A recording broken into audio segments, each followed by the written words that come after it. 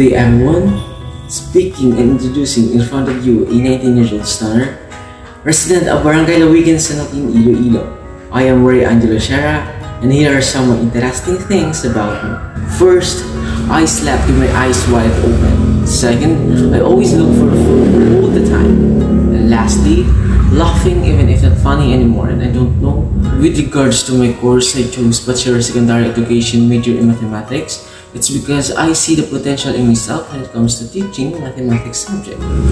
I was an officer of a STEP club organization during high school, and my position is peace officer, and the responsibility of being one of them is to conserve and protect Mother Nature. And with that time, we do such things like tree planting activities in a mountainous area in Barangay Sinabuan, coastal cleanup, segregation, and other things that benefits our Mother Nature.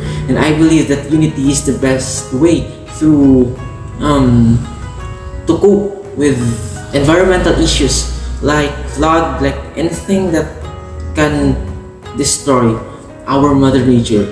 And I hope so that